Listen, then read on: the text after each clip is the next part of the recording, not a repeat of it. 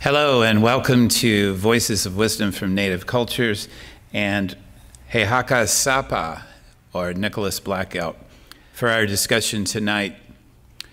This is going to be an interesting one.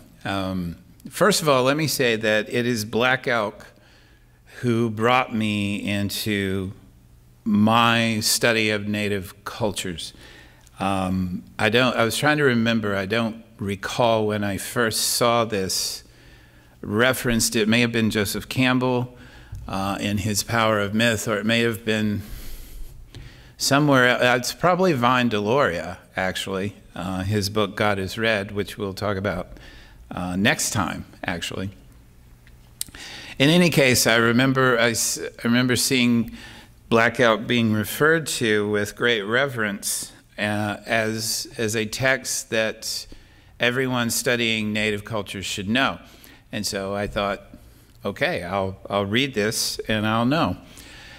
It is a compelling book, a very powerful book for reasons that we'll talk about, but also a book that is difficult. And we'll talk about that too. So let's get to it. I'm going to go over this again because it's so important. On studying Native American cultures, we must recognize, first of all, before we enter any such discussion or study, is that the importance of land and place for Native peoples. And we are also standing on that land. And so if you don't begin a study with that recognition, then your study is going to be off, or at best incomplete. We are standing on this land here in America. And if you understand that, it will color everything you think about and talk about in regard to Native cultures. Not only that we, Euro-Americans and others, are standing upon this land, but that land is so important to Native people. It is what shapes, I'm not sure that's strong enough, shapes their identity. It fills their identity. Their identity is the land. And so when you hear about tonight the removal of Native people from their land, it is not a mere inconvenience. It is a loss of identity. And so we must recognize that. We must recognize what the colonizers did, which was, if you want to thoroughly assimilate a people, colonize a people, then what you must do is take their language. And we saw already with Oglala Lakota and others that this was a primary feature of the boarding school movement. First of all, you remove them from their land. Secondly, you forbid them to speak their language and forget their history. And then you change them by cutting their hair, which is a highly symbolic element of human existence in every culture. Is hair represents, it symbolizes. And so to cut their hair, these children who are going to the boarding school, is a violation that's hard for us to, hard for Euro-Americans or non-natives to identify with. So there is a history here of white and native contact and ongoing relations. And again, any discussion of Native American wisdom must include that. Else you are guilty of universalizing what is an ethnic notion, as Joseph Campbell put it. And we've talked about this before. I want to mention it again, that to take something, a mythology, a story, a ritual, a belief, a tradition, and lift it out of its context is a violation of the ethnic source from which it sprang. And for some traditions, that's okay. In fact, it's by design. traditions that seek to become universal, to become Catholic, lowercase c, Catholic, they want this. They want this to become, this ethnic tradition to become universal. Native people don't want this. They never wanted this. They never thought that their traditions would be universal. They never sought for them to be, because universality is something that is a product of literate culture, of writing and print.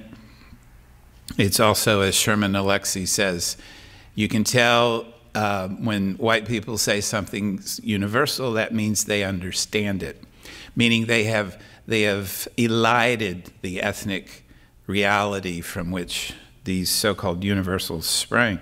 And so what you're doing here is appropriation if you don't recognize that ethnic base, that ethnic origin of these stories. You must honor and respect that, and it goes right along with honoring and respecting the notion of land, and that we are essentially trespassers on this land. And I don't say that lightly. You will see that tonight, especially in the treaties, that they're still valid. They're still legally valid. They have not been vacated. And so we are actually in violation of U.S. law by being here. So we must be careful in our discussion of voices of Native American cultures, not to simply lift these cultures out for our own purposes without recognizing the land, the role of land and language and history. And it's not ours. It's just not ours. And so what are we doing here? Does this mean we cannot speak or hear Native voices? Far from it. Native voices are speaking. They have been speaking from the beginning of contact and before. So the question really becomes, for me, how do we listen to these voices? And it can be very fraught, this area, but I think we can do it. I think we should do it, obviously, because that's why I'm offering this series. We must hear these voices. Why? Because they're voices that deserve to be heard. And honestly, they're voices that represent a world that is different from the Western world that most of us know. It's a different, well, it's just a different world. A world being constituted by language, ritual, material, culture, etc. It's different. And part of, I would say the larger part of obtaining wisdom is to open yourself up to difference. And that's very difficult, especially when your own tradition, your own ideology is arranged and calculated to eliminate difference. So the better part of wisdom is to listen to these voices that are speaking. And we must hear them coming from their land, from their story, from their place, but they are invariably caught up in, enmeshed in colonialism and Western ideology. And so they offer a critique of our own mythology. Now, again, we're very close to appropriation here, but we don't have to go there, and we won't go there. We're not going to use Native people to cure our broken ideology, our broken mythology. This is much more basic than that. This has to do with knowing at all, how we know at all. We know by recognizing and hearing the other, what we have excluded either by design or by accident from our ways of seeing. And it's been a while since I told this story, but I think it's appropriate now because we're talking about speaking and listening. Eastman's The Soul of the Indian, a story of the Seneca in upstate New York, what would become upstate New York.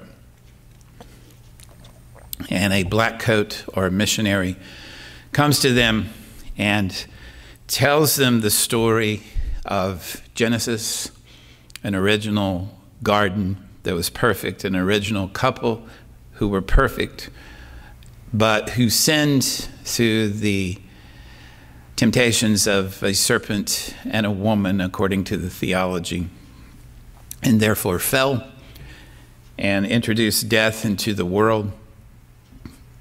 But the good news, the gospel is that we can recover that original state by believing in a second Adam, Jesus Christ, who died for our sins. And eventually, those of us, the missionary says, who believe in him will go to heaven. Wouldn't you like to go to heaven? And the Seneca respond, that's a cool story. Let us tell you a story about the origin of corn. And so they share their origin story. And the missionary becomes extremely upset and is disgusted, the text reads, and says, listen, what I gave you was the truth, and you have responded with mere fable and falsehood. And the Seneca, who operate by rules of civility and an oral culture and the conventions of storytelling, are genuinely confused about this lack of civility in the missionary's response, among other things. And they say, we believed your story, why won't you believe ours? We believe your story, why won't you believe ours? And there it is. And there's the difference that we're talking about here, is being open, believing other stories, or at least listening to them. We believed your stories, why won't you believe ours? Native people are speaking. We should be listening. We should be listening with care and with the values that are opposite of the colonial values, not to steal, not to appropriate, but to hear and recognize another way of seeing, another way of knowing that belong to the people on whose land we now stand. All right. So, Black Elk was from the Oglala Lakota Nation, or the Acheti Sakowin, the seven tribes, sorry, the Council of the Seven Fires. There they are in South Dakota on the current reservation, which is the Pine Ridge Reservation. I've been there and been to Wounded Knee. We'll talk about that in a minute. They're sometimes called the Oglala Lakota Sioux. Sioux is not it's like Anasazi. It's not a preferred word, because in the mix of misunderstanding of colonialism, whites, missionaries, and explorers ended up calling these people by the name that their enemy used. This would be the Chippewa.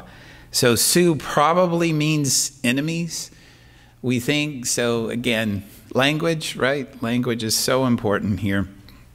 And of course, they are also called the Teton Sioux. And there are several groups within the Oglala Lakota and the Teton Sioux, for example, including the Brule and Hunkpapa, etc. And so you may see that, for example, Sitting Bull was a Hunkpapa Sioux, but Black Elk is an Oglala. These are all related, but different groups. All right, so as early as 1825, a treaty was made, guaranteeing the Sioux Nation control of lands that are today basically the Midwest and the Plains, the states of Iowa, Missouri, Wyoming, Minnesota, Wisconsin, and North and South Dakota. This is 1825.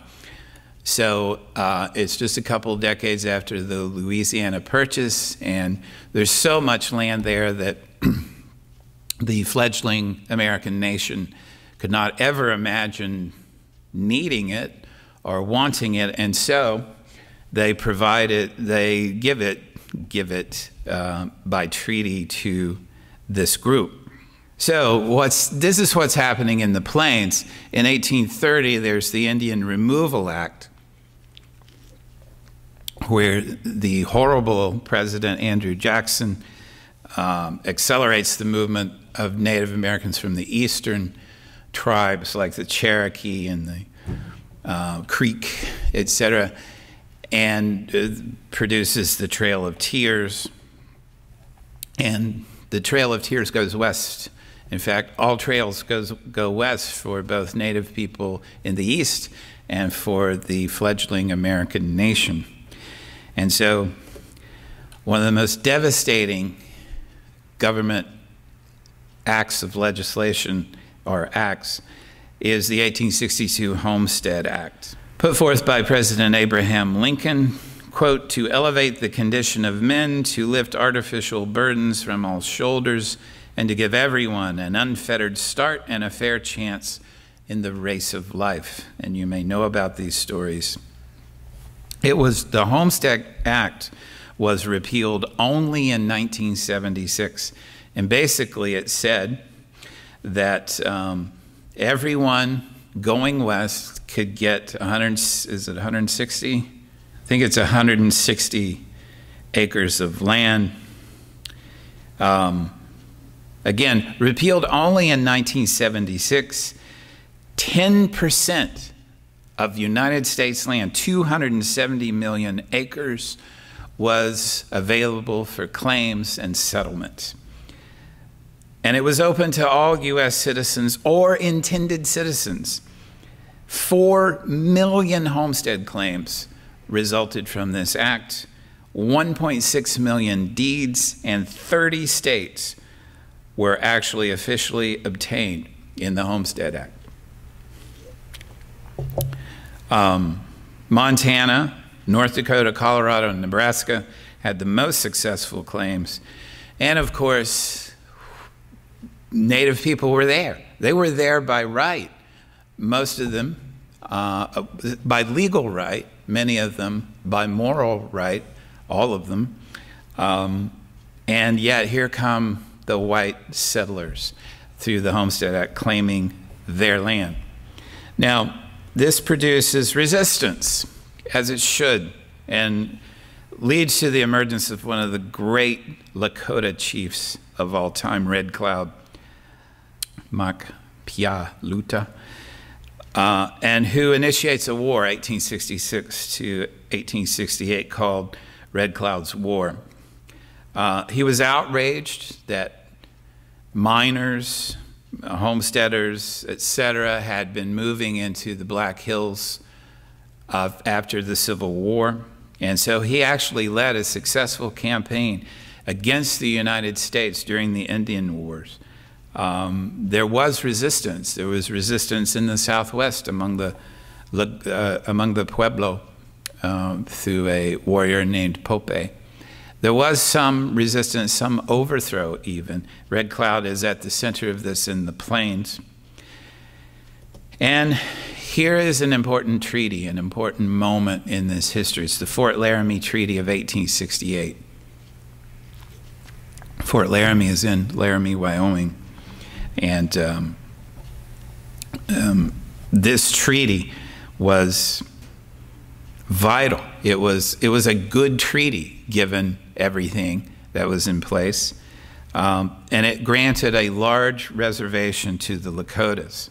It guaranteed the absence of a military presence or oversight, no further settlements in the area, no reserved building rights for whites coming in.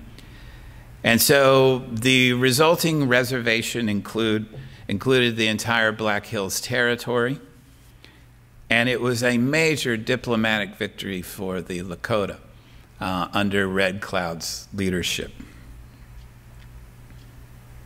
What happens? What happened every single time the treaty was violated by whites, especially the military. The military were charged with enforcing the treaty, and that included keeping white settlers out, miners, etc. This did not happen.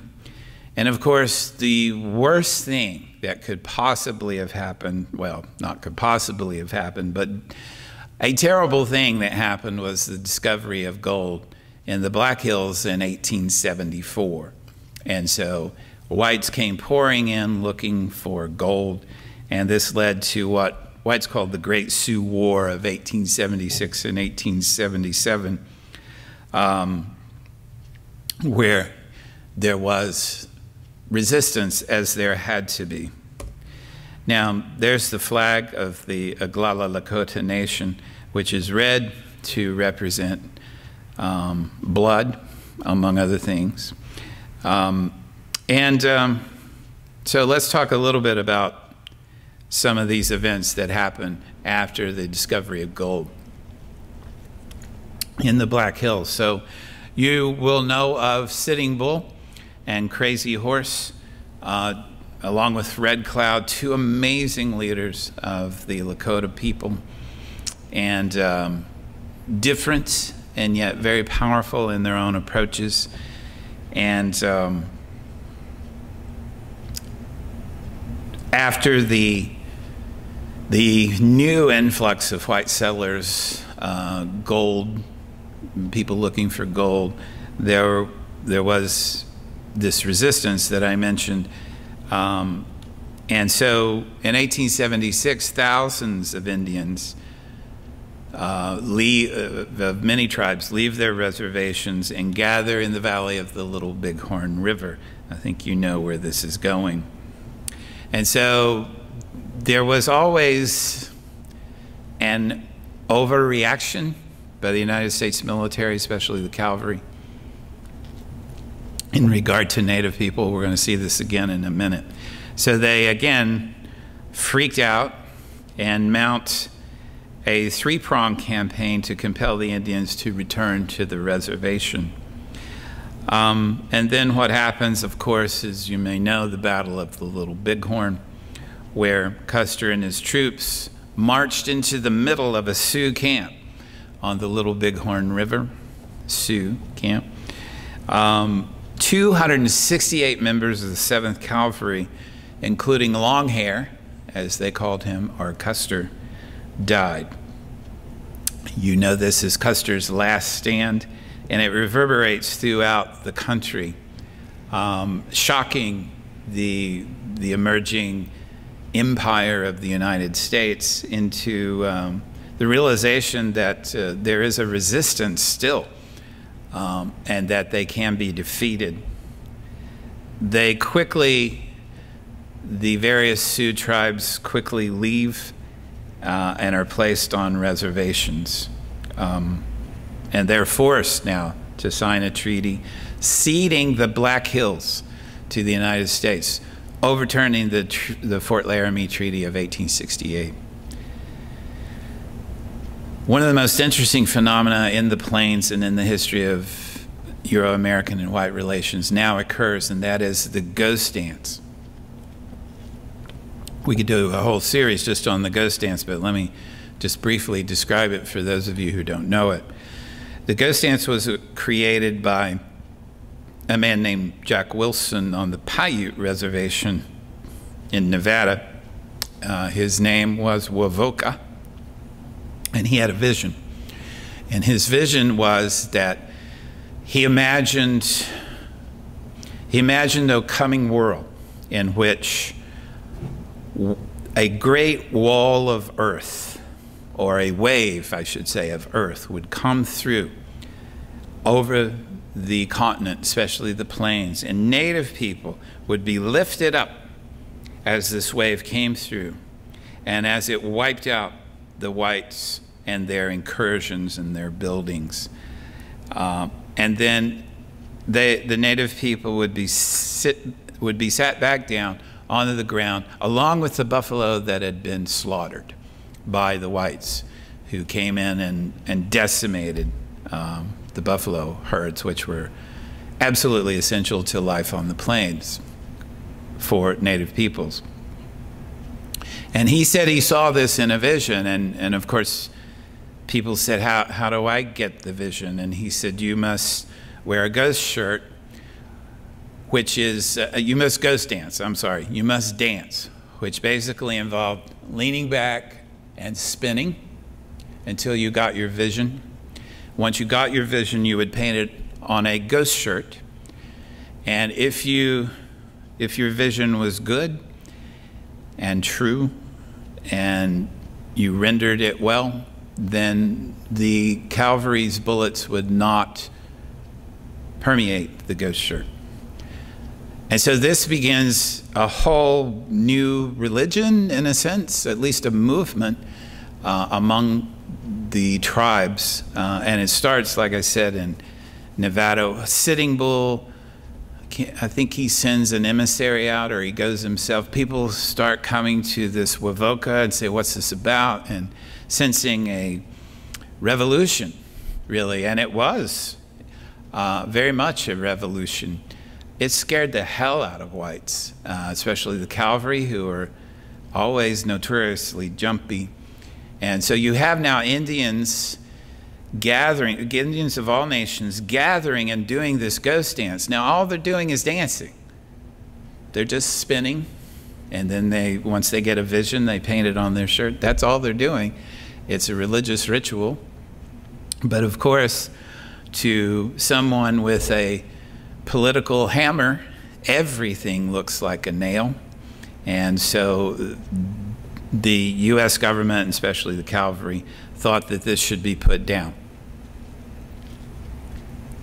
It makes people very nervous, white people very nervous. And so the tension rises, and Sitting Bull is killed as a part of this. And again, I'm cutting this story very short so that we can get to Black Elk, but you should read it in Bury My Heart at Wounded Knee or in Black Elk Speaks. When Sitting Bull was murdered by tribal police, his horse stood up and did something like this, and the native people there, the Hunkpapa, said, look, he's ghost dancing. The horse is ghost dancing. And of course, this becomes so powerful. It's just a dance, but it becomes so powerful and so threatening that it ends up with the murders of Sitting Bull and Crazy Horse. And of course, the massacre at Wounded Knee, where Bigfoot, a chieftain named Bigfoot, had about 300 people with him, only about 100 warriors. And again, the tensions are so high because the cavalry is so nervous, and something happens, as it always does, some misunderstanding, some accident, whatever. And the United States Cavalry ends up opening up on these people, men, women, and children, with their Hotchkiss guns and just leveling them. Black Elk was there. We'll see in a minute. It is, along with Sand Creek, one of the most horrendous massacres and stupid massacres, I guess they're all stupid, of Native people in our history. I should point out that Native people like Laguna Pueblo, Leslie Marmon Silko does not consider the ghost dance over. I think you'll find this among a lot of Native activists and writers, is that the ghost dance, because there's a different sense of time here, right? Because it's not about, I must achieve this objective right now, or even within my lifetime. That's not part of it. For Native people who are shaped, their identities filled with land instead of time, and we'll get to this with Vine Deloria next week, they understand that it may take 500 years. And so for them, the ghost dance is still alive. I actually saw a ghost dance shirt once in a museum, and you could see the bullet holes in it. And that was in the Kelvin Grove Museum in Glasgow, Scotland, which, I mean, there's a whole story there of how a ghost dance shirt ends up in Glasgow. But their point, if you read Silko and Alexei and Visitor, is that the ghost dance is still going on. It may have ended. It was never about simple metal bullets, they would say. It was about the ongoing existence of Native people itself. All right. Again, we could do a whole discussion just on these histories, which are so profound, but we should talk about Heļáka Sápa, or Black Elk, because he was there for all these moments. For these moments I've been discussing, those very profound moments in Euro-American Native history, the ghost dance, Wounded Knee, the Battle of Little Bighorn. Black Elk was there. He was born, we think, December 1st, 1863. It's uncertain. He died August 19th, 1950, at age, what is that, 9, yes. At age 9, he had a visitation by the Wakinyan, or the Thunder Beings, and you're going to hear about that. So he's 9 years old, and he has a vision, a visitation by the Thunder Beings that changed his life at 9. I mean, can you imagine handling something like that at 9?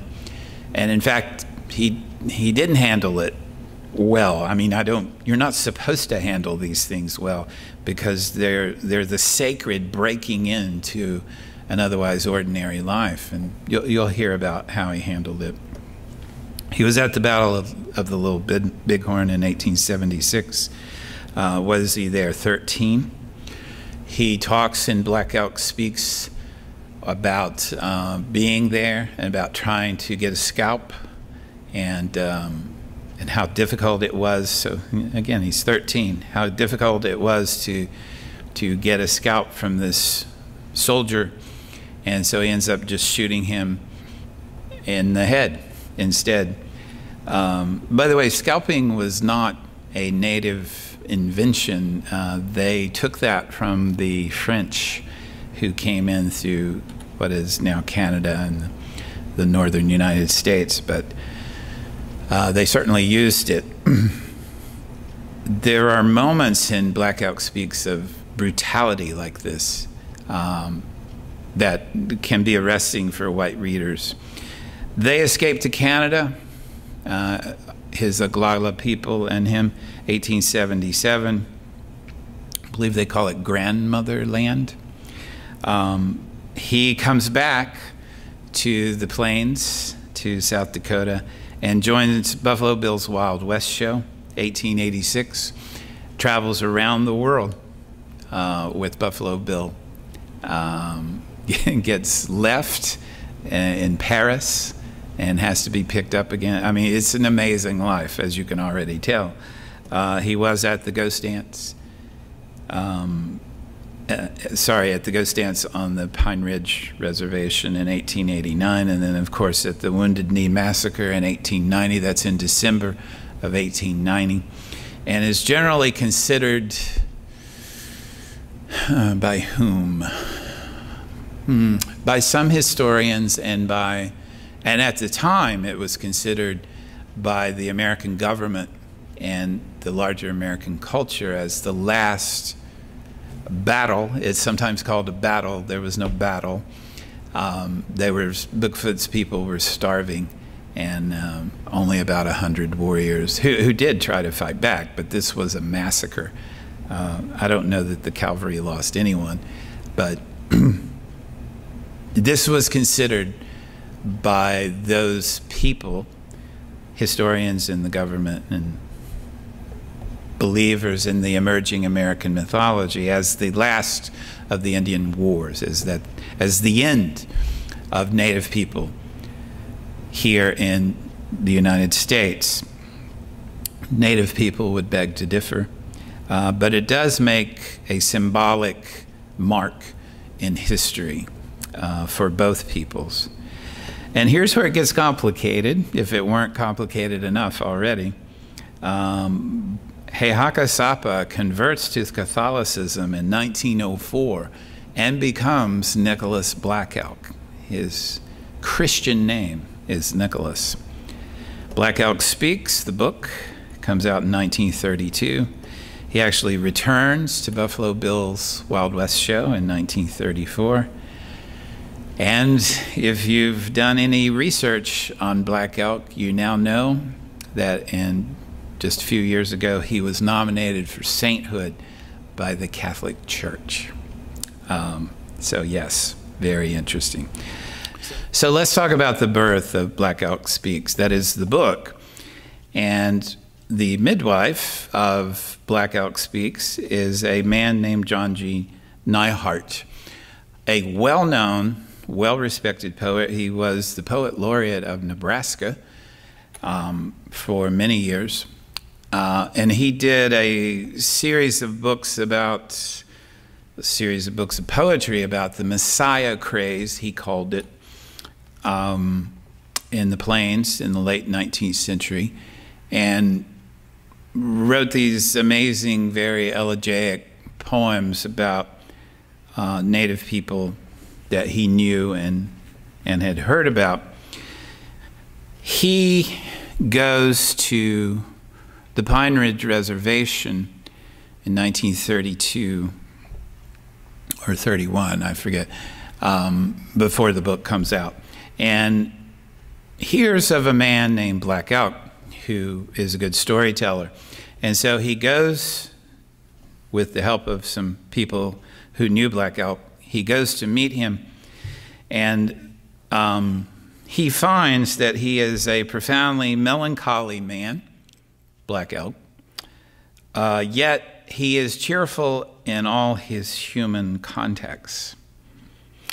So immediately you get the sense of Black Elk as this tragic figure, a melancholy man who and not just from this quote, but from the preface to the book, or the introduction to the book, that Black Elk is this tragic figure who has the weight of history, and more than that, he has the weight of a vision upon him, a vision that has not come true. We'll talk about that in a minute, and yet still must be communicated.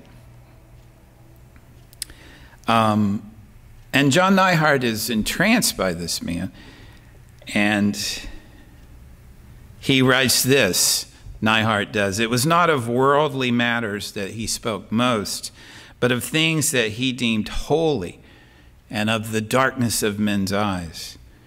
Although my acquaintance with the Indian consciousness had been fairly intimate for more than 30 years, the inner world of Black Elk, imperfectly revealed as by flashes that day, was both strange and wonderful to me." All right, so this is pretty cool.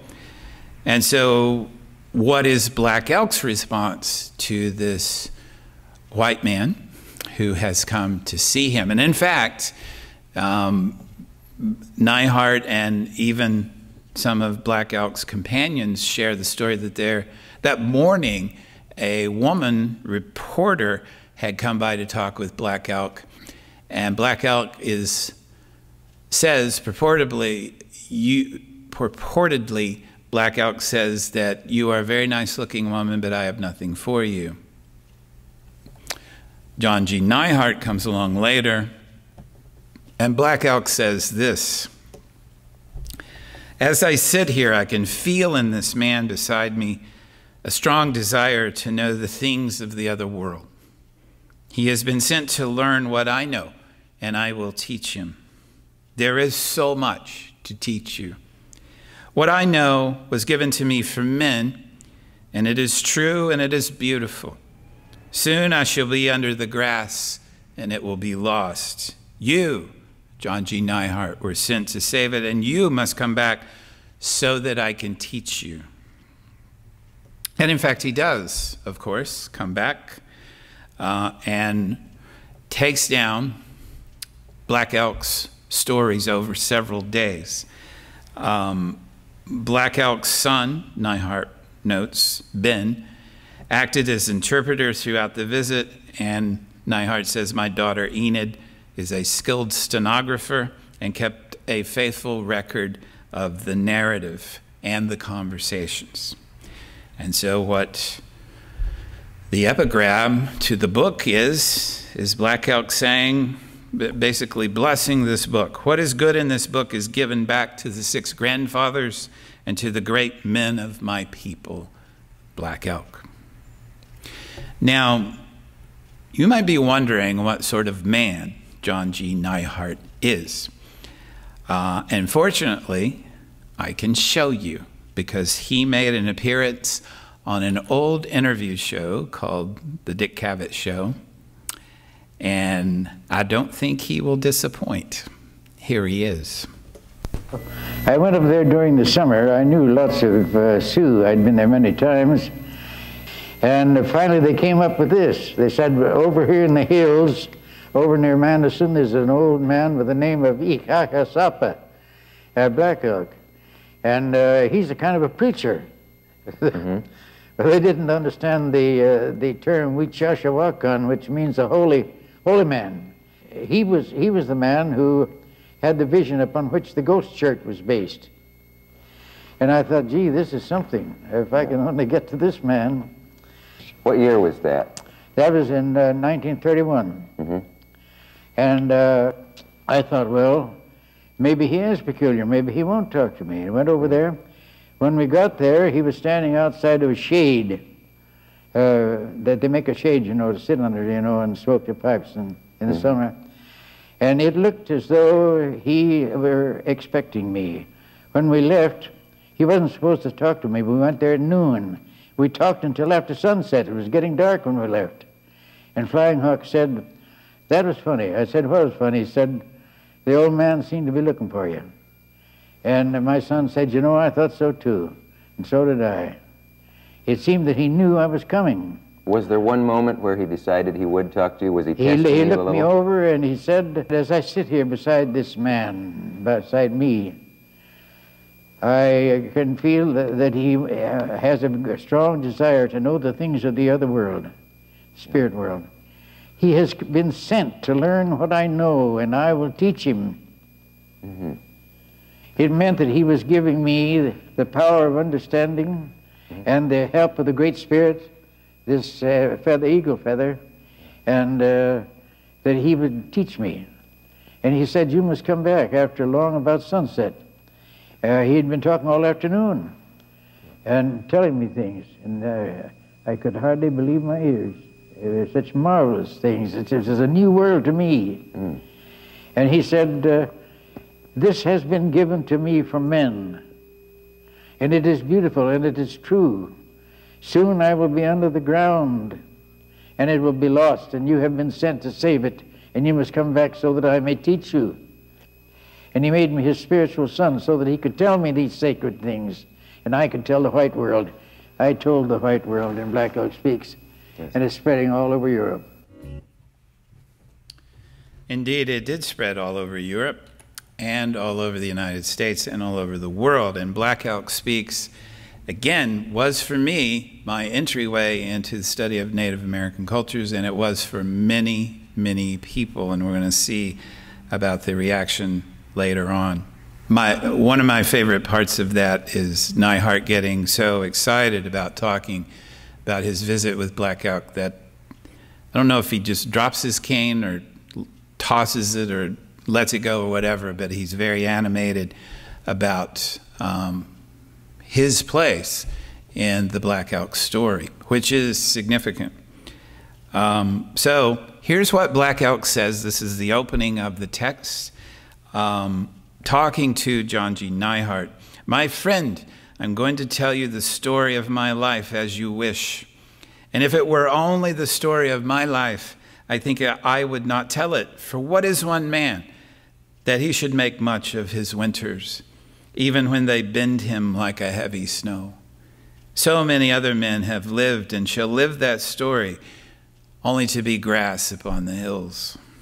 It is the story of all life that is holy and is good to tell, and of us two-leggeds sharing in it with the four-leggeds, and with the wings of the air and all green things. For these are the children of one mother, and their father is one spirit. This then is not the tale of a great hunter or a great warrior or of a great traveler, although I have made much meat in my time and fought for my people, both as a boy and a man, and have gone far and seen strange lands and men. So also have many others done, and better than I. These things I shall remember by the way, and often they may seem to be the very tale itself, as when I was living them in happiness and sorrow. But now that I can see it all as from a lonely hilltop, I know it was the story of a mighty vision given to a man too weak to use it, of a holy tree that should have flourished in a people's heart with flowers and singing birds, and now is withered, and of a people's dream that died in the bloody snow at Wounded Knee. But if the vision was true and mighty, as I know, it is true and mighty yet. For such things are of the Spirit, and it is in the darkness of their eyes that men get lost. Wow, very powerful, right? What an amazing beginning to his story. And it just gets better. So it is not entirely chronological, but it is generally chronological. And so the first thing Black Elk does is introduce Neihardt to the sacred pipe, and he says we must smoke the sacred pipe. And he says it's a good thing that I'm going to do this. And because no good thing can be done by any man alone, this is Black Elk, I will first make an offering and send a voice to the spirit of the world, that it may help me to be true. See, I fill this sacred pipe with the bark of the red willow. But before we smoke it, you must see how it is made and what it means. These 4 ribbons hanging here on the stem are the 4 quarters of the universe. The black one is for the west, where the thunder beings live and send us rain. The white one is for the north, whence comes the great white cleansing wind. The red one is for the east, whence springs the light and where the morning star lives to give men wisdom. The yellow is for the south, whence come the summer and the power to grow. And then he tells a great story of the Oglala, of the woman in the white buckskin dress. Black Elk says this is a story about the way the pipe first came to us. It's a very long time ago. He says 2 scouts were out looking for bison, and when they came to the top of a hill and looked north, they saw something coming from a long way off. And when it came closer, they cried out, "It is a woman!" And it was. Then one of the scouts, being foolish, had bad thoughts and spoke them out loud. But the other said, "This is a sacred woman. Throw all those bad thoughts away." When she came still closer, they saw that she wore a fine white buckskin dress, that her hair was very long, and that she was young and very beautiful. And she knew their thoughts and said in a voice that was like singing, "You do not know me, but if you want to do as you think, you may come." And the foolish one went toward her, but just as he stood before her, there was a white cloud that came and covered them. And the beautiful young woman came out of the cloud, and when it blew away, the foolish man was a skeleton covered with worms. Then the woman spoke to the one who was not foolish, the one, "You shall go home and tell your people that I am coming, and that a big teepee shall be built for me in the center of your nation." And the man, who was very much afraid, went quickly and told the people, who did at once as they were told. And there around the big teepee they waited for the sacred woman. And after a while she came, very beautiful and singing. And as she went into the teepee, this is what she sang. "With a visible breath I am walking, a voice I am sending as I walk. In a sacred manner I am walking. With visible tracks I am walking. In a sacred manner I walk." And as she sang, Black Elk continues, "There came from her mouth a white cloud that was good to smell.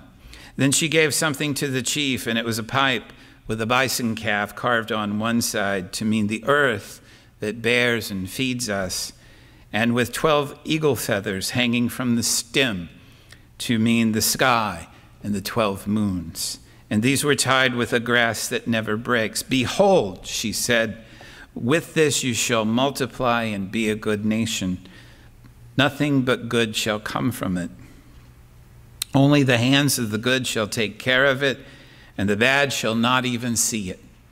Then she sang again and went out of the tepee. And as the people watched her going, suddenly it was a white bison galloping away and snorting, and soon it was gone. This they tell, and whether it happened so or not, I do not know. But if you think about it, you can see that it's true. What a powerful story. What a powerful comment upon the story. I don't know if it's true, but if you think about it, you can see that it is. That's the difference between the Seneca, we believed your story, why don't you believe ours, and the missionary, there is only one story, there is only one truth. Well, it is, I wouldn't say it was an idyllic childhood for Black Elk, but it was a good childhood full of life on the plains. And that's one of the compelling aspects of Elk Speaks, is you get an insight into what it was like to grow up and to grow into adulthood and live your adulthood as a plains tribesman. But then, of course, there are the Wasichus, the white people. Black Elk says, once we were happy in our own country and we were seldom hungry. For then the two-leggeds and the four-leggeds lived together like relatives, the humans and the animals. And there was plenty for them and plenty for us. But the Wasichus came, and they have made little islands for us, and other little islands for the four-leggeds. And always these islands are becoming smaller, for around them surges the gnawing flood of the Wasichu, and it is dirty with lies and greed. I like this very much about the book. His friends are there, Fire, Thunder, and Standing Bear, and they chip in to tell the stories, to elaborate upon the stories, and that is a good storytelling practice. He writes it, and it was about when the bitten moon was delayed in the time of the popping trees, when the 100 were rubbed out. My friend Fire Thunder here, who is older than I, was in that fight, and he can tell you how it was. So Black Elk hands it over to Fire Thunder, who was there. Standing Bear says, I am 4 years older than Black Elk, and he and I have been good friends since boyhood. I know it was on the Powder River that we were camped, and there were many cottonwood trees. Ponies like to eat the bark of these trees, and it is good for them. There was the winter when High Shirt's mother was killed by a big tree that fell on her teepee. It was a very windy night, and there were noises that woke me, and then I heard an old woman had been killed, and it was High Shirt's mother. So this gives you a sense of the nature of the narrative here. It's very compelling. It weaves in and out of history and boyhood and adulthood memories, things that are sometimes just local color, like here's what it's like to go down by the creek, and sometimes it's these momentous intersections of Black Elk's life and the larger history, like Wounded Knee. The centerpiece of the book is his vision, a great vision that begins when he was young and continues on through his life. And in fact, you heard there that earlier that Black Elk says that his vision was not realized, and this is a great sadness to him. He feels like he's failed his vision. Well, here is that vision. Black Elk says this: it was when I was 5 years old, it begins, that my grandfather made me a bow and some arrows. The grass was young, and I was on horseback. A thunderstorm was coming from where the sun goes down, and just as I was riding into the woods along a creek, there was a kingbird sitting on a limb. This was not a dream, it happened. And I was going to shoot at the kingbird with the bow my grandfather made, and when the bird spoke and said, "The clouds all over are one-sided." This is not a David Lynch film. The clouds all over are one-sided. And Black Elk says, perhaps it meant that all the clouds were looking at me. Maybe it is a David Lynch film, I don't know. And then it said, listen, a voice is calling you. Then I looked up at the clouds and two men were coming here, head first, like arrows slanting down. And as they came, they sang a sacred song, and the thunder was like drumming. I will sing it for you. The song and the drumming were like this: behold, a sacred voice is calling you. All over the sky, a sacred voice is calling. I sat there gazing at them, and they were coming from the place where the giant lives in the north. But when they were very close to me, they wheeled about toward where the sun goes down, and suddenly they were geese. Then they were gone, and the rain came with a big wind and a roaring. I did not tell this vision to anyone. I liked to think about it, but I was afraid to tell it. I liked to think about it, but I was afraid to tell it. We can have some interesting reflections on just that moment, on having a vision, but not telling it because of fear. Well, he holds this, he's a young boy, he holds this out of fear, he doesn't tell it. He continues, while I was eating, a voice came and said, it is time. Now they are calling you. The voice was so loud and clear that I believed it, and I thought I would just go where it wanted me to go. And so I got right up and started. And as I came out of the teepee, both my thighs began to hurt me, and suddenly it was like waking from a dream, and there wasn't any voice. So I went back into the teepee, but I didn't want to eat. Manhip looked at me in a strange way. He was eating with his friend Manhip, and asked me what was wrong. I told him that my legs were hurting me. Then there is the great vision. I cannot share with you this vision. It is too complex, too intricate. I simply refer you to it in the book. It is elaborate. It involves horses and geese and the directions and roads of various colors, dancing horses that metamorphosize into other animals, grandfathers talking to Black Elk, with 6 grandfathers, in fact, water, the sky. Anyway, I'm just not going to attempt it because it's too intricate, and you should read it for itself, read it for yourselves. But it is a fascinating, powerful vision. Honestly, I remember reading this for the first time as a young man, having grown up in the South and being familiar with the book of Revelation, and I thought, that's the book of Revelation. It has that tone, that genre to it. Strange things emerging out of other things and interacting. Anyway, you can read it. Whirlwind Chaser is a medicine man who sees that something has happened to this young boy. Black Elk says this: when I got back to my father and mother and was sitting there in our teepee, my face was still all puffed and my legs and arms were badly swollen. But I felt good all over, and I wanted to get right up and run around. My parents would not let me because he has this vision and he thinks it's lasted a few minutes. They told me I'd been sick for 12 days, lying like dead all the while, and that whirlwind chaser, who was Standing Bear's uncle and a medicine man, had brought me back to life. I knew it was the grandfathers in the flaming rainbow teepee who had cured me, but I felt afraid to say so. My father gave Whirlwind Chaser the best horse he had for making me well, and many people came to look at me. And there was much talk about the great power of Whirlwind Chaser, who had made me well all at once when I was almost the same as dead.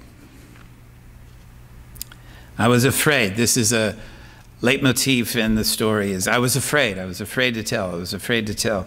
Powerful, amazing experiences that he's afraid to tell. Black Elk says, everybody was glad that I was living, but as I lay there thinking about the wonderful place where I'd been and all that I had seen, I was very sad. For it seemed to me that everybody ought to know about it, but I was afraid to tell, because I knew that nobody would believe me, little as I was, for I was only 9 years old. It's a common feature of a hero on a journey, or anyone who experiences the sacred as the wholly other. There's no way to describe it, and so it becomes difficult to tell. Also, he continues, as I lay there thinking of my vision, I could see it all again and feel the meaning, with a part of me like a strange power glowing in my body. But when the part of me that talks would try to make words for the meaning, it would be like a fog and get away from me. That evening, when I came back, Whirlwind Chaser, who had gotten a great name and a good horse for curing me, came over to my teepee. He sat down and looked at me a long time in a strange way. And then he said to my father, your boy there is sitting in a sacred manner. I do not know what it is, but there is something special for him to do. For just as I came in, I could see a power like a light all through his body. When he was looking at me, when Whirlwind Chaser was looking at me, Black Elk says, I wanted to get up and run away, for I was afraid he might look right into me and see my vision there and tell it wrong. And then maybe all the people would think that I was crazy. For a long while after that, whenever I saw Whirlwind Chaser coming, I would run away and hide for fear that he might see into me and tell. Powerful, resonant stuff for anyone who has experienced the sacred, much less a vision. Now, I'm going to stop with that part of the story because, again, I want you to read it for yourself, but it continues. And there's another medicine man later who comes along, and Black Elk gets sick again because he hasn't told the story. He's keeping it inside because of fear. Fear is holding it inside, and this is making him sick. Another lesson, perhaps. And this medicine man recognizes it and says that we need a ceremony. We need to act out your vision, and they do, and they arrange for the horse dance and the Heļáka, the clown ceremony. Black Elk is also a clown, which is a feature in some native cultures. So for the rest of the book, again, you're going to have to read it for yourself. There's just too much there to do it any kind of justice in a short lecture like this. But what we have is the history in the rest of the book and in the whole book, the history of the Oglala and the Wasichus. We have, as I said, the horse dance and the Heļáka, the clown ceremony. We learn about Buffalo Bill's Wild West show from the inside and from a young native man who is a Oglala man who is seeing this with his eyes and from his perspective and thinks it's crazy and a little fun, as one might. We experienced the ghost dance from Black Elk's perspective, who was there. We experienced Sitting Bull, the death of Sitting Bull, told by Black Elk, a tragic death, a stupid death, as many of them were. He was killed by a tribal policeman. And Wounded Knee, the bloody end of the dream, according to Black Elk, the end of the dream. His vision does not come true. His vision is of basically a healthy Oglala and Plains nation with the buffalo back. It's the dream of the ghost dance. All right. Here is the ending of Black Elk. And Yeah, let me just let you hear his voice. Our party wanted to go out and fight anyway. This is when they realized that the military resistance is going to have to end. But Red Cloud, the great Red Cloud, made a speech to us, something like this: brothers, this is a very hard winter. The women and children are starving and freezing. If this were summer, I would say keep on fighting to the end, but we cannot do this. We must think of the women and children and that it is very bad for them. So we must make peace, and I will see that no one is hurt by the soldiers. The people agreed to this, for it was true. So we broke camp the next day and went down from the Onagazi to Pine Ridge, and many, many Lakotas were already there. Also, there were many, many soldiers. They stood in two lines with their guns held in front of them as we went through to where we camped, and so it was over. It was all over. I did not know then how much was ended. When I look back now from this high hill of my old age, I can still see the butchered women and children lying heaped and scattered all along the crooked gulch, as plain as when I saw them with my eyes still young. And I can see that something else died there in the bloody mud and was buried in the blizzard. A people's dream died there.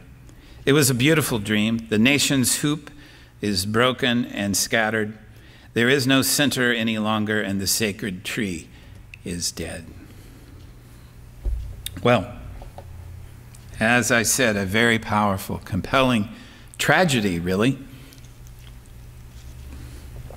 That is the genre in which this book exists by all conventional understandings of tragedy.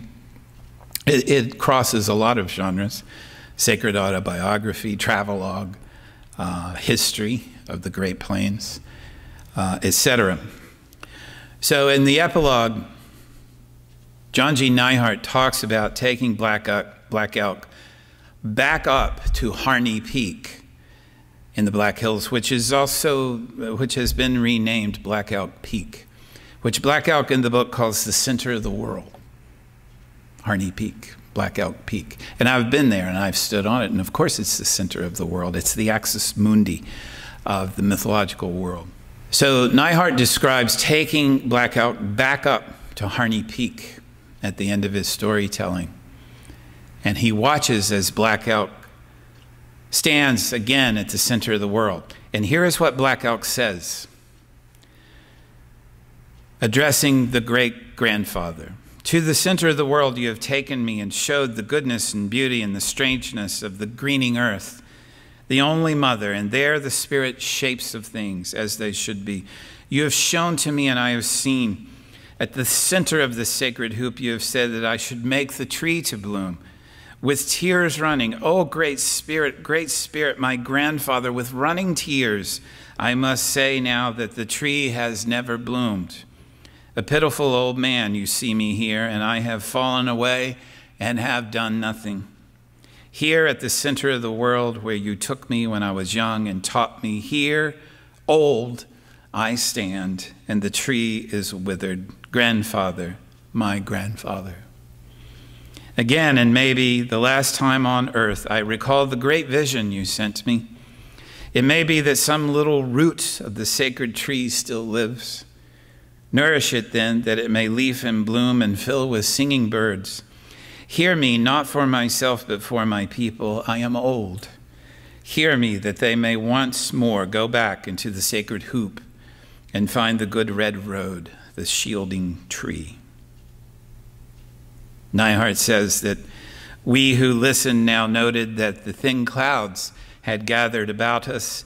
A scant chill rain began to fall, and there was low, muttering thunder without lightning. With tears running down his cheeks, the old man raised his voice to a thin, high wail and chanted, "In sorrow I am sending a feeble voice, O six powers of the world. Hear me in my sorrow, for I may never call again. Oh, make my people live." Neihardt says, for some minutes the old man stood silent, with a face uplifted and weeping in the drizzling rain. And in a little while, the sky was clear again. Black Elk Speaks? Yeah, for sure, Black Elk spoke. And so does John Neihardt. This is from an essay in Western American Literature by Sally McCluskey, published in 1972. And she notes this: Neihardt's book is a truncated, there are whole passages, there are whole stories that Neihardt did not include. Truncated and somewhat elaborated account of a man who had a career as a Sioux shaman and later converted to Christianity. Neihardt omits 40 years of Black Elk's life because he feels that white readers would find Black Elk's traditional religious experiences inauthentic if they knew he was relating them after he became a Catholic. While Neihardt felt great affection and respect for Black Elk, he did not really understand him. He made the highly complex religious figure into a simplistic, if sympathetic, symbol of the defeat of the traditional Indian way of life. Wait, what? Well, yeah, the voice you are hearing, that beautiful, powerful voice, is in fact, and Neihardt made no secret of this, Neihardt's voice. It was a brilliant, if flawed, move for Neihardt's purposes, which was to tell this story in a compelling way. The end of the book, the epilogue that I just read to you, McCluskey says this: it is a beautiful and fitting end to Black Elk's book and to D. Brown's book. D. Brown, Bury My Heart at Wounded Knee, and others pick up on this as this ending, which is so powerful, you heard it. But Black Elk never said it. McCluskey writes, for all its ring of authenticity, it is Neihardt's. So the end of the dream is Neihardt's. The beginning of the dream is also Neihardt's. McCluskey continues, the book's opening is also Neihardt's. And as the ending fooled the educated ear of many scholars, including D. Brown, other critics, other readers are seduced by this as well. And you remember, this is the beginning. My friend, I'm going to tell you the story of my life as you wish. And if it were only the story of my life, I think I would not tell it. For what is one man that he should make much of his winters, even when they bend him like a heavy snow? So many other men have lived and shall live that story, to be grass upon the hills. It sounds very poetic, doesn't it? It sounds like it was written by a poet. It was. The beginning continues. It is the story of all life that is holy and is good to tell, and of us two-leggeds sharing it with the four-leggeds and the wings of the air and all green things. For these are the children of one mother, and their father is one spirit.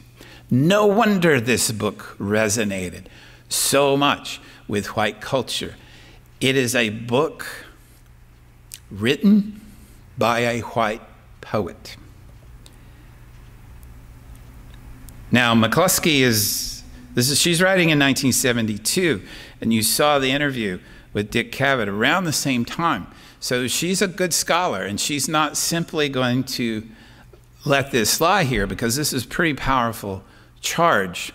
And so she goes and finds John Neihardt, who is elderly and not well, but he agrees to talk to her. And here's what she says. She writes, but it is Neihardt, speaking for Black Elk, who knows what he is doing. And as these two experts mistake, she's talking about the other critics who just assume that those words are Black Elk's. Even though Neihardt doesn't explicitly say they're not or they are, they make the assumption. These two experts' mistaken identification of what is Neihart's as black elks is a sort of tribute to Neihardt, and it is, who, when the occasion demanded, assumed a negative capability and became an Indian. Negative capability is a Cates term that means you move beyond the constraints of rationality for the sake of art. He said that there were certain things Black Elk was not capable of saying, things he would have said if he could. And Neihardt, both as poet and spiritual son, according to Neihardt, Black Elk named him Flaming Rainbow, said for him, pulling the parts of the book together into an artistic whole, I do not mean to imply that Neihardt fabricated any part of Black Elk's story. We're not talking about that.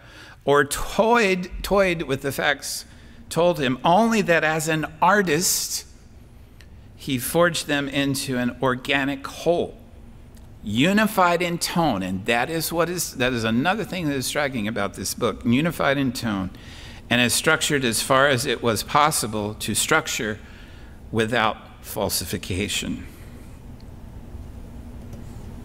So McCluskey is drawing these conclusions based on the evidence in front of her on the page, and by recognizing that there is a unity in tone, that there are phrases that are distinctly poetic in an English sense, not in a Lakota sense.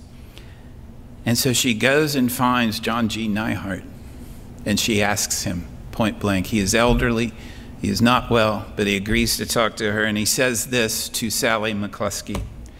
Black Elk Speaks is a work of art with two collaborators, the chief one being Black Elk.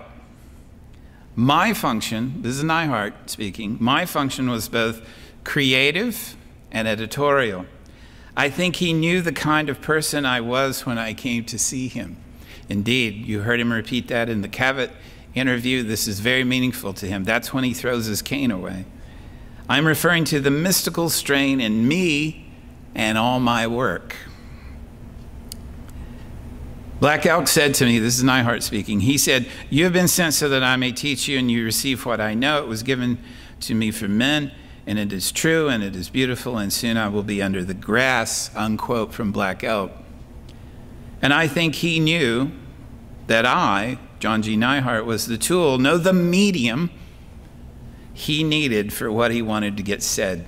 And my attitude toward what he has said to me is one of religious obligation. Okay, we're in a whole different world now, right? We're going to talk about how that happened. But Neihardt continues. It is absurd to suppose that the use of the first person singular is not a literary device. Okay, I don't think that's absurd, Mr. Neihardt, because throughout the book you have Black Elk saying, I did this, I felt this, I saw this. But we're supposed, the readers are supposed to know that the first person singular is a literary device used by you. By which I mean that Black Elk did not sit and tell me his story in chronological order. Okay, that's two different things, but okay. At times, considerable editing was necessary, okay? But it was always worth the editing. The beginning and the ending are mine. There it is. They are what he would have said if he would have been able. At times I changed a word, a sentence, sometimes created a paragraph.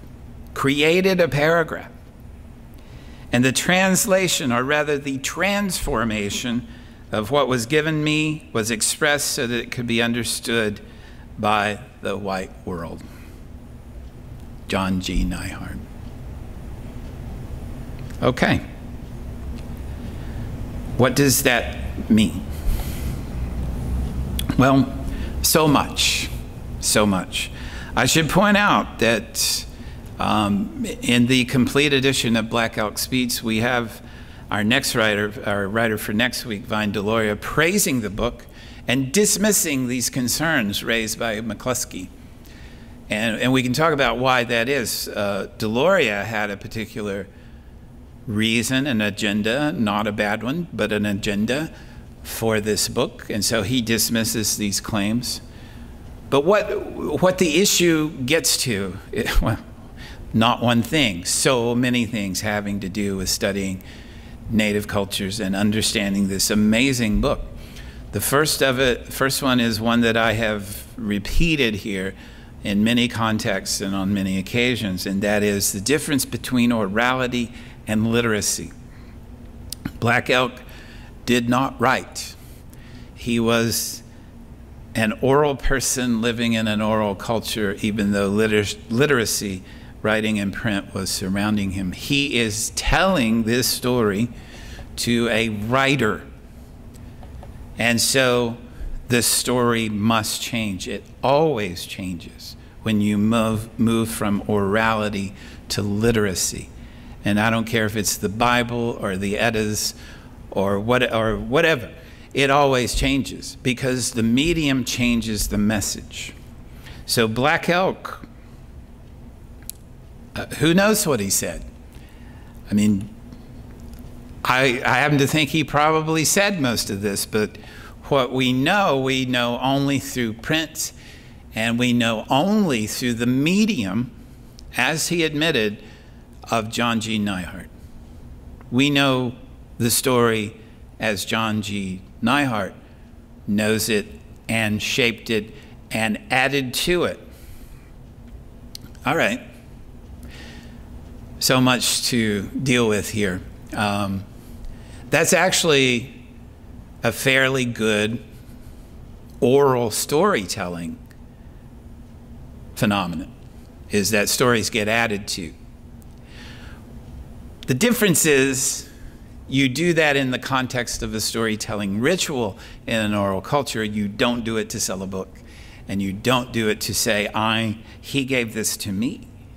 He gave this to me to share with you. I am the vehicle. You see, that's an incredible power move. I'm not questioning Neihardt's intentions. I'm questioning the outcome. What happened here is that this book, which is representative of the Plains culture and of Native culture at the end of the 19th century and into the 20th, is the voice of the poet laureate of Nebraska. Is Black Elk in there? I'm sure he is. We just will never know where, because of the differences between orality and literacy. And of course, we're talking about authenticity and story. Authenticity, such a fraught concept, authenticity. And here I'm kind of going against what I just said. The notion of the authentic is a notion that arises out of literate culture, right? Literacy being so, especially at this time in history, literacy being so concerned with disappearance of the oral. So Franz Boas, a great anthropologist, and his student Elsie Clues Parsons go throughout the Southwest to record these Native stories before they're gone. And they do. But it's the same issue. The story, as told, has now been transformed into a piece of writing that exists in the Bureau of American Ethnography archives from 1921 or whenever. What is authenticity? There's no problem of authenticity in an oral culture because there's no, I want to say this carefully, you can lie in an oral culture. You cannot lie structurally in an oral culture because the words are connected to the person. So if a person is lying in an oral culture, that person is dismissed. In a literate culture where the message is separate from the messenger, lies can flourish, thrive. The lie is a product of writing on a systemic basis. So authenticity becomes a concern of literate culture. Well, we've got to get to the, and you hear this all the time when people talk about the Bible. Well, you know, it's translations of translations of translations, assuming that there's some original message there.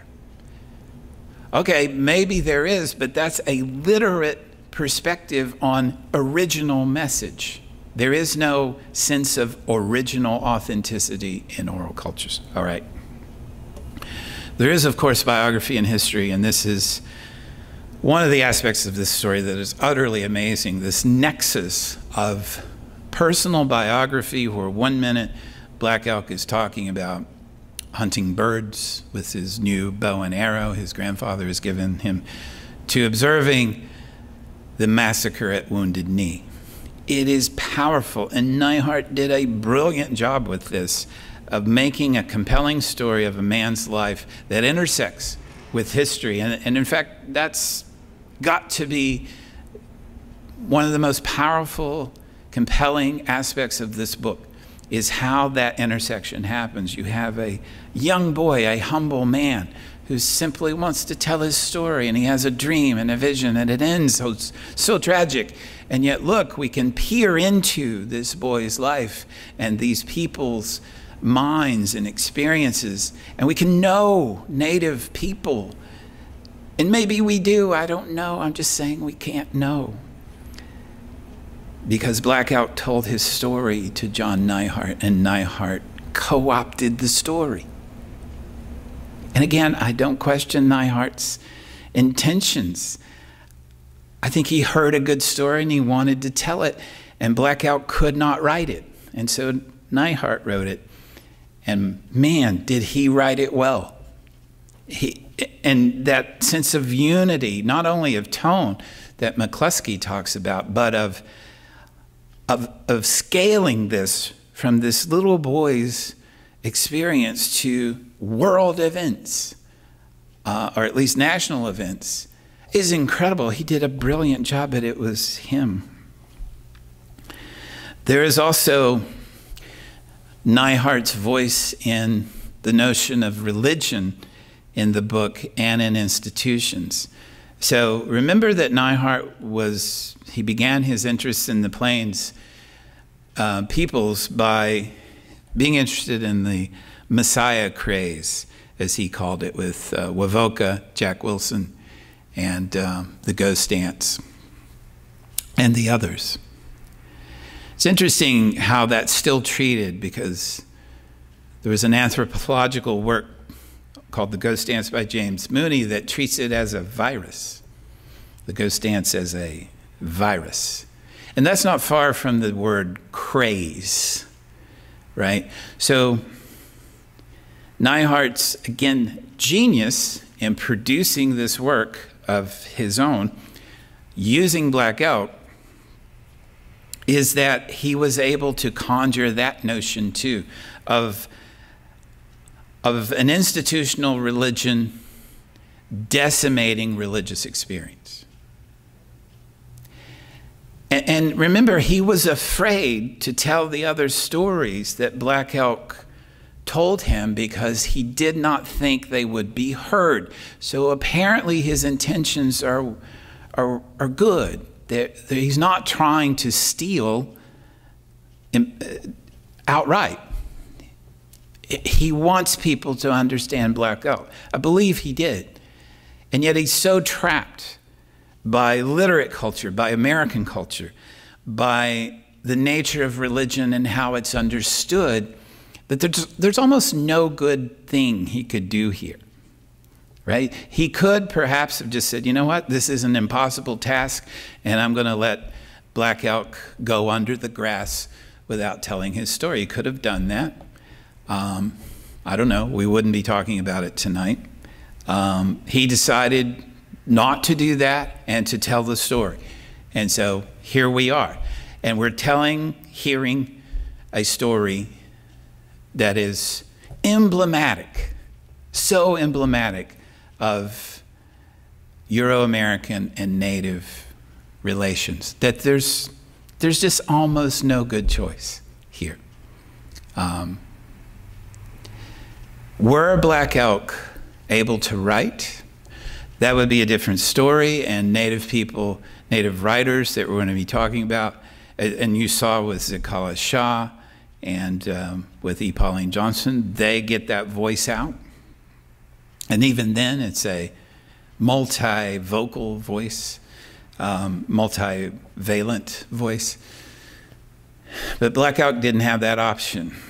And so what we miss, what Neihart chose not to tell, was actually the religion, what we would call the religion of Black Elk. The ceremonies of the sacred pipe, he tells at the beginning, but there's much, much more about that. And there's even another writer, Joseph Epis Brown, who comes along and writes a book called The Sacred Pipe, where he talks to Black Elk and he tries to, anyway, it's just so complicated.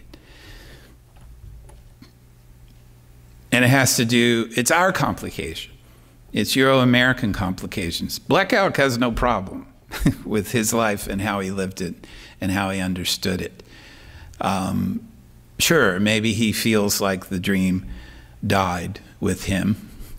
He's not wrong. I mean, there was significant change in the religious practices of the Plains people after Wounded Knee. But it's not like he's fretting over these issues that we're fretting over of authenticity and all that. He was simply authentic. We just don't get to hear his authentic voice or see his authentic religion because of institutional, especially Catholicism, interference. And of course, what we have here, at least on the surface, at least through Neihart's voice, is the power of ritual and vision. I like to think that that still comes through in Black Elk. Again, I don't know what to believe here. But if Neihart was a good storyteller, in the sense that he conveyed what Black Elk was trying to convey to him, I suspect it's the power of ritual and vision. Now again, this is all tinged with Neihart's Catholicism and Americanism and all the isms.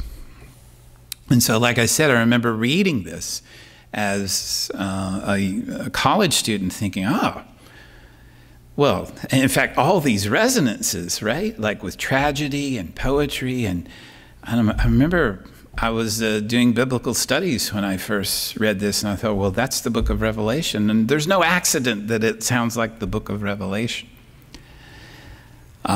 It is the same genre. It is the same medium. But I like to think that there was something incredibly powerful in the ritual and vision of Black Elk that comes across even in writing. So, the wisdom of Heјáka Sápa, well, it's hard to access it because we have to access it through John Neihart. So the wisdom that Black Elk gives us, I think, is a wisdom that we have to turn back upon ourselves. Maybe that's all wisdom. What do we want from this story? What are we forgetting, eliding, occluding, not including in this story? What are we hearing? What do we want and why? Again, when I read this, I was so amazed because there was just enough similarity for me to enter the world, the story world of Black Elk, and just enough difference to make it exotic. And it worked. And I would go on to get a PhD and do scholarly work in Native American studies because of this book. So again, let me reiterate some things I've said before. Guilt is not helpful. It's not a helpful emotion to have in regard to this. Reflection is a good thing to do. And I still reflect upon this. Even as I was preparing for this lecture, What do I say about this book? This book that claims to be the voice of Heļáka Sápa, but whose voice is lost in the writing of John G. Neihart. And yet, somehow, there's a larger story at work here where this book introduced me to that world as, with the faults, with the problems that it has, and I was able to continue on into it. This happens often, by the way, in Native American studies. Some of you may know a book called The Education of Little Tree that was written by, well, the pseudonym is Forrest Carter, and it's the story of a Cherokee boyhood, and it's a lie. And the actual writer's name is Asa Carter, and he was a white supremacist. There was one of a professor at Emory University, my alma mater, who exposed this, and his name is Dan Carter, by the way. There are many of these. Heļáka Sápa was a book I loved. I forget what it was called. I can see it now, but I can't remember the title. Heļáka Sápa, fascinating, brilliant book on his people. I forget which nation it was, but it was really interesting because I remember him talking about dance and stuff. He was not native. He was exposed. So I think the wisdom for those of us who are not native in the story of Black Elk is to look at what we want from these stories and what damage we might be doing in wanting that and in taking that and in reflecting on how little we know about anything, but especially about Native cultures. And I thank you for your attention.